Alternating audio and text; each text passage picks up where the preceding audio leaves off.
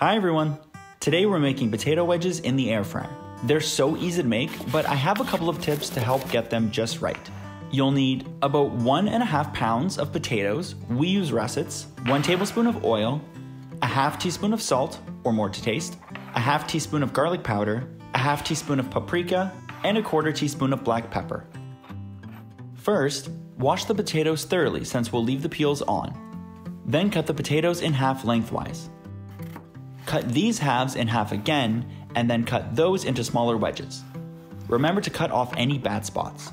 You should end up with about 8 wedges per potato.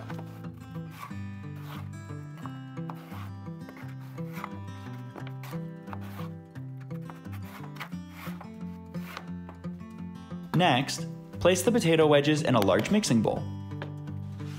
Add hot, but not boiling, water, and let the potatoes soak for 15 minutes. Then rinse the wedges well under cold water and dry them off thoroughly.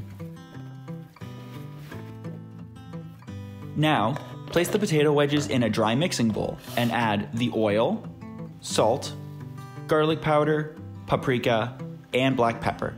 Toss until the wedges are evenly coated with the oil and seasonings.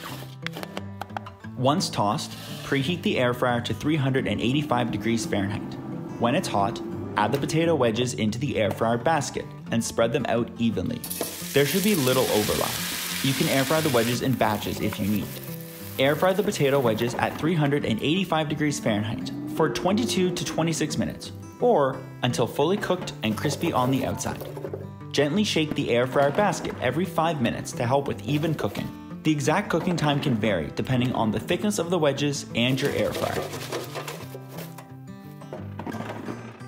Once done, remove the cooked potato wedges from the air fryer and place them in a serving bowl. You can add a little more salt if you want. We like to eat them with ketchup on the side. And that's it. You can find the printable version of the instructions in the pinned comment below.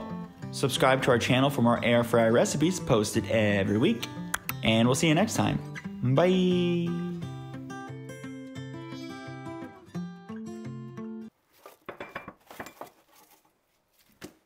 Well, that didn't work.